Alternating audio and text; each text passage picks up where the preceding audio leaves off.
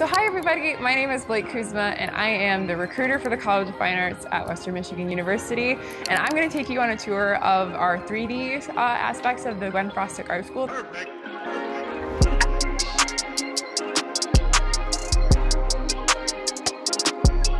So I want to start with metals and jewelry. We do everything from small sculpture to actual jewelry and functional things that you can wear. We do a lot of really cool things, but the coolest thing is probably their workshop, so I gotta show you that. As you can see, they all have their own individual space, so you don't have to worry about your tools disappearing or fighting someone for the whatever it is that you need. You all have your own individual sets, your own individual spaces. But we have everything in here that is necessary for you to kind of make whatever it is that you're interested in. This is where we kind of have our metal smithing space. So you have the anvils and all the different things that you can use to pound out metal into different shapes. And then this is going to be the upper level Bachelor of Fine Arts students for metals and jewelry.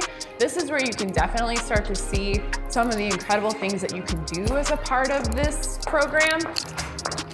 And then this is going to be ceramics. So ceramics is going to be probably one of the larger spaces that we have. They also have their own studio spaces. So something that I feel like I should mention, all of our studio spaces for our students are kind of clustered together. So all the painting students are together, all the sculpture students are together. It's especially important for ceramics to have their own particular studio space because they need pottery wheels and access to a space where it won't matter if they get ceramics dust everywhere. So they do everything from actual functional pottery where you can drink out of it, you can use it as a plate, to sculpture. Our new Professor Kyle is doing a great job of kind of rearranging and cleaning up this space. It's very, very organized and very, very open. You can see all the pottery wheels that we have here in the back.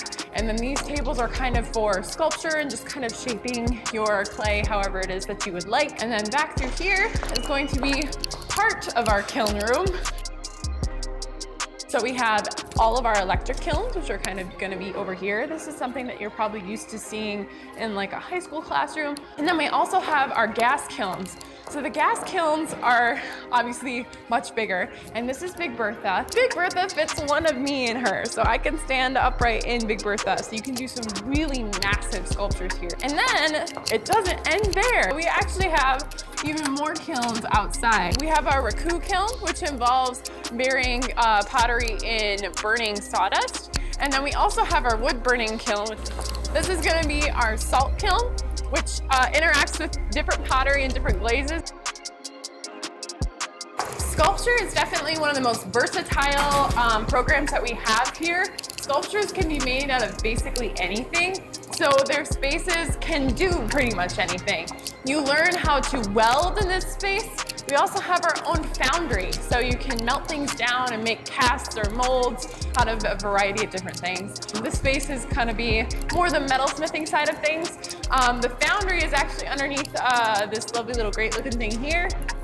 Underneath this thing is our lovely little sand pit. Sculpture, because they do use so many different kinds of work, they actually have their own little baby wood shop. And then they also have what is called the wax room. So this is kind of where you're doing a lot of your mold making. This is going to be kind of like their classroom. So again, a very versatile space because it does a lot of different things. Some of the examples you see up there, the different things that they do things with metal, wood, they do things with a variety of different mediums. It was super nice having you guys. I'm really glad that you took a second to kind of stop in and check on us. We really loved having you see all the spaces. We really hope to see you soon. Feel free to shoot us an email or even follow us on social media. You'll see me again there too. So it was really nice having you. See you later. Bye.